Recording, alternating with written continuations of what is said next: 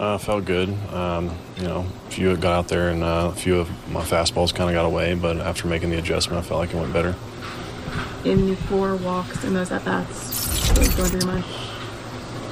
Throw a strike, it's just those are a couple of them were lefties, and then it was like, okay, behind, let me make a pitch, messing with my four-seam and sinker, and it just didn't sync up very well. And then just get the next guy, I guess.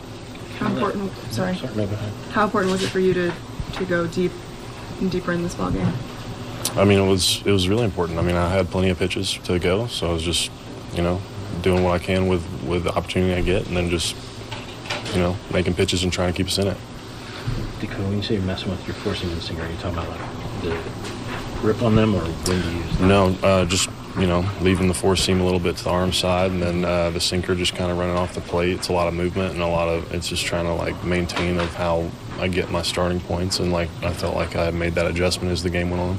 Because 4 of the walks, or maybe 3 of the walks were 4 pitch ones, which is kind of unusual. Yeah, I guess if you're going to walk and keep the pitch count low. Yeah. How'd you feel like your pace? We've talked a lot about that. You seem to make that a priority, kind of work quickly. Yeah, trying to work fast and get the ball on the ground, and I felt like our defense was engaged and then kept the ball on the ground for the most part, and then just trying to do what I can to, help us win a game.